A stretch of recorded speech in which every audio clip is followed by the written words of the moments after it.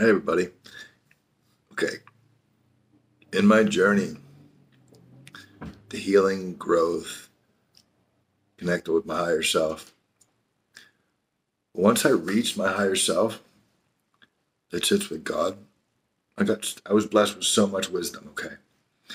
Now, things that I have to change for me and myself was my whole mentality. Okay. So I had to retrain myself, go from I have to do this, I have to be there at that time, I gotta throw that away. Okay.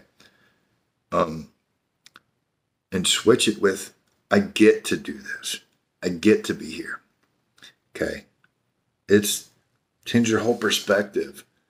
So you look at the opportunities that come to you instead of regretting doing them. Because that's how you block yourself from the blessing that God's put in your path.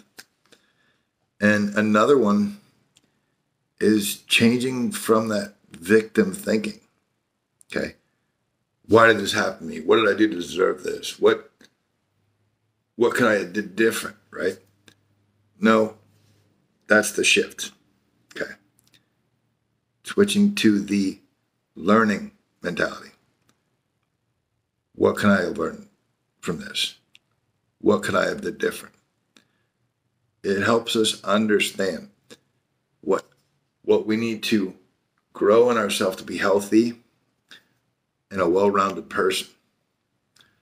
It's just different ways that we do it. It's all about learning oneself that sits with learning oneself. Okay. It'll help you connect with your higher self that sits with God. It's all about figuring out how God designed you and loving every single piece of it. So, and I'm going to share this again too. Okay.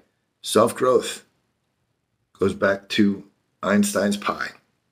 E equals mc squared. Energy equals mentality consciousness squared. So, your energy vibration, they call it a vibe now, right? It raises when your mentality changes and your consciousness changes. And I just shared with you how to retrain your subconscious. So I hope this message helps a lot of people. And I really hope it's reaching more younger people because you are our future. And that's what we're here for, is to show the younger generation how to improve so they don't make the same mistakes that we made or the people before us made. Have a blessed day, everybody.